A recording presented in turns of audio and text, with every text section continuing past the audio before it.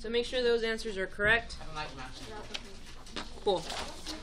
All right, let's do page 7. There is one new thing I got to teach you today. It looks very similar to what we did yesterday, but there's one additional thing I got to teach you. So let's focus, focus, focus. Let's not be in our iPads. Can I re-upload this? Not right now. Not right now. All right, so let's read.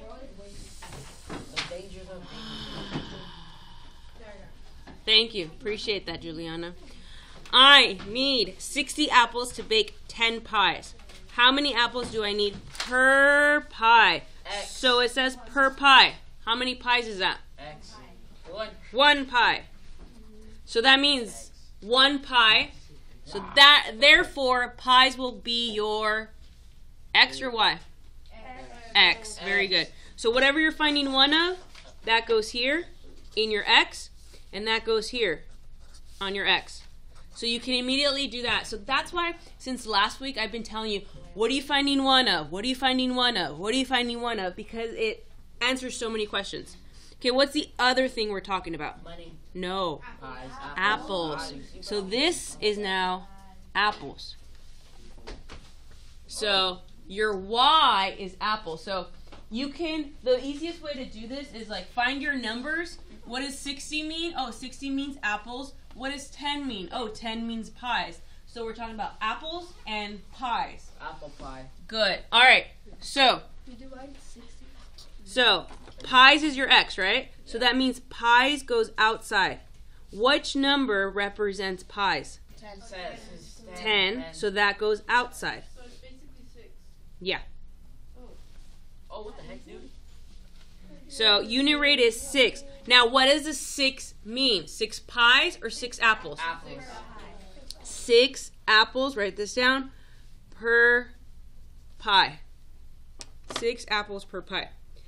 So that means that Y again is your apples. So I'm going to label everything. So do we put it up by 6 so we count by 6? Yes. So whatever your unit rate is, that's what you're counting by. So 6. Yeah. So, but 0 pies, how many apples do I need for 0 pies? 0.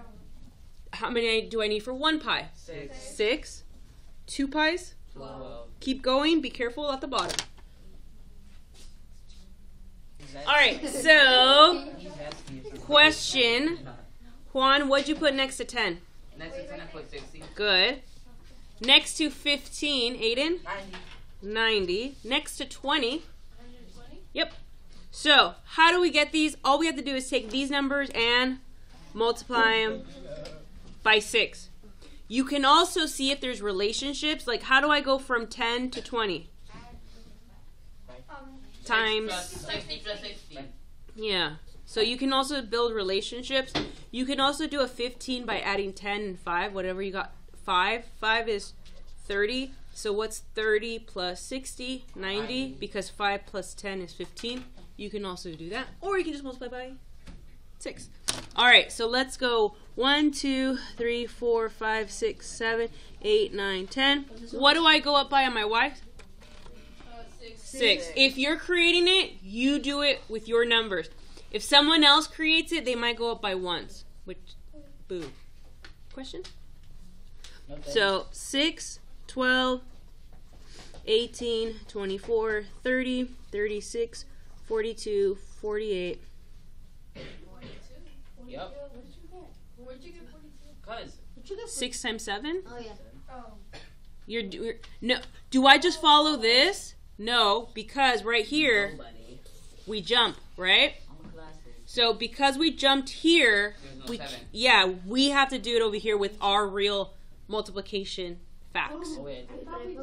No, you here you have to go. You have to count normal like by 6s. Over here we skip, right? So we skipped here. You don't skip here. You go 42, 48, 54, 60, 66, and so on. Does that make sense? I'm copying the multiplication table of 6. Oh, you just. I literally just But only on this part you just didn't do it. right because here you see how I skip 7. Yeah. I don't skip 7 here. So here I'm just literally copying down my multiplication table. Here, because I skipped. Yes. All right. Graph it. What's our first dot? 0. 0, 0. Our first dot is 0, 0.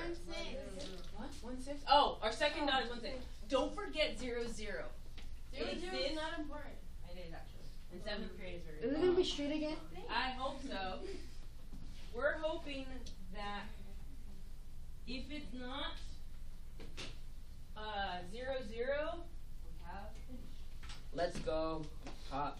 Pack in a minute. I'm the baby. Do we do the same thing as we did yesterday for the first question? Yeah, so the first question says, what does the point 1, comma? 3. No. What? 1 comma 6. Yes, 1, comma 6. 1, comma 6.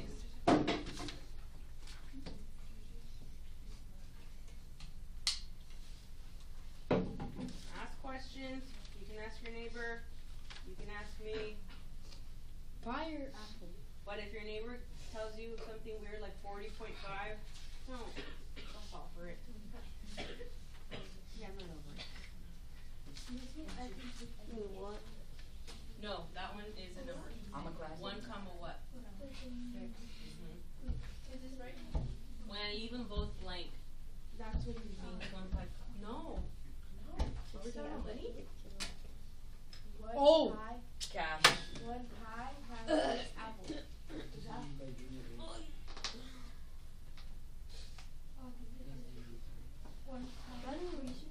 We're not talking about money. Nope. Yes. Password. Why does it know what unit rate is? No, I know. I'm just asking why. Unit rate is when you find one of something. So here we're finding 1 pie has 6 apples. This is your unit rate. This dot is your unit rate. And this point is your unit rate. You have to be able to identify the unit rate in 1, 2, 3, 4, 5 different locations. I'm a classic. Means 1 pie needs 6 apples. Wait, it says how many apples do you expect this pie? So 300. All I did was I took how many apples you need for 10 and multiplied it by 5. Oh. Yeah. 300. How many apples do I need to bake 6 pies? Like about 42. 0 pies Wait, need 0 how many apples? apples. I'm getting 3. Is it 36 apples? So how many apples do I need to bake 6 pies? Okay, 36? yeah, because this means pies, right? This line means pies. So I go to 6, right? Because it says 6 pies. And what's the number here? 36. Oh. Because it says 6 pies. All of these numbers mean pies, right? All of these numbers mean pie. So I go to 6 pies. So 36. you need 36 what? What the heck? Apple. Apples to make 6 pies. The reason we write a sentence is so that you know what you're talking about. You realize, like, oh, you're talking about apples and pies. You're not talking about dogs and cats. I put to bake 6 pies. Yeah, that's fine. That's a better word, actually. Need to bake a pie. Even though you're taking a math test, you're going to be doing some writing. Okay? Stop and think. Slow down and search. Yes. I need to bake 50 pies. How many apples do I need? 300. 300 apples. So, what did you guys do to 50? I took how much you need to 10 and then I multiplied it by 5. Wait, what? Yes. Or we can Same thing just I did. multiply by, 100. no. 36. 6. How many 6 times apples? Yeah, so, times 6. And then just add a 0. yep. So we're going to make, so it's pies, right? So I know that for each pie I need 6 apples, so I'm just going to multiply 50 times 6.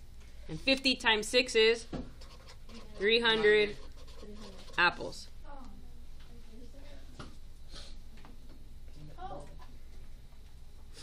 Because you know 1 pie is 6, so 50 times 6 is 300. I thought 60 times 5. Isn't it 60 times 5? Okay. I only have 5 apples. How many pies can I make? How many apples do you need for 1 pie? 0 pies. Yeah, you need 6 apples. I only have 5. Can I make an apple pie? No. Substitute. 0 pies, or cannot make a pie. NA. Hey, we finished one page, I guess. Woo. We barely It have. says one of many. Why does it have a big 7 at the bottom? That's the page number. Yo. All right, let's do the school buses. Or school books. The magic school bus or whatever it's called. Each student. Does that each mean 1? Yes. This one is basically the same one. This whole package. Don't look. And growing. And growing. I already went through the whole page. Don't look. That's just the whole thing. I feel like it's harder. It's not. You've already, except for 2 things, you've already learned most of it. I just haven't touched 2 things. All right. Child-friendly, though. Okay. Just after you have an erase. The school has 90 books for 15 students. How many books does each student receive? Okay, so what are we finding 1 of? Student. Receive books. How many books does each student receive? What are we finding 1 of? Student. Books. Books. It's literally books, bro. Okay, It's books. use your English skills. Which one's plural, meaning more than 1, and which one's singular? Student. Student. Each student. So how many is each student? Student. Okay, what does the S on books mean? Like Plural. like more. Yes, so can I have 1 book? Am I asking for 1 book? You're asking for Many. many. So I am not asking for 1 book. So for those of you who are shouting out 1 book, you got to really use your English skills and be like, wait, the S is on books. No bueno. So each 1 student. So that means that X is your student. Label that now. What is Y? Books. It's extremely important that you recognize what you're finding 1 of. If you flip it, everything is wrong. So what is it? Is it 15 divided by 9? So which number is my students? 15. On the first sentence, students, what number is 15? So that number goes outside. What number goes inside? 90. What's 90? We just did this one. We just did this one. 6? Is it? Is it 6 again? Yeah. Capping. 15 times 15 is 90? No. I don't Yeah, think no, so. 15 and 6. So it's 6 again? Boo. So the unit rate is 6, but what does a 6 represent? Students. Books. Books. Books. Who even says students? 6 books per student. 6 books per student. 6 books per student. And then we just go by 6 again. Yeah. Except, ooh, I jump really quickly. I jump really quick. I just took out the 0 and did it, and then added the 0 at the end. I jump really quickly. Yeah, that's what you're supposed to do. What's third time? 180.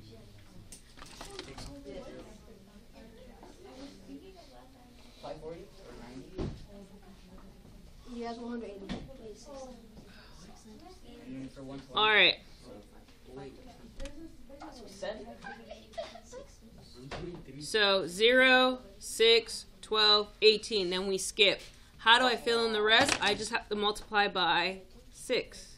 I just like do like the first number and then I put the 0 at the end. Yeah. I'm just doing 50. 720. But here, because it jumps, you can't just go plus 6, plus 6, plus 6, plus... You'll be there forever. Can you imagine going all the way up to 120 plus 6, plus 6? That took like the rest of time we had in class. Exactly. And more.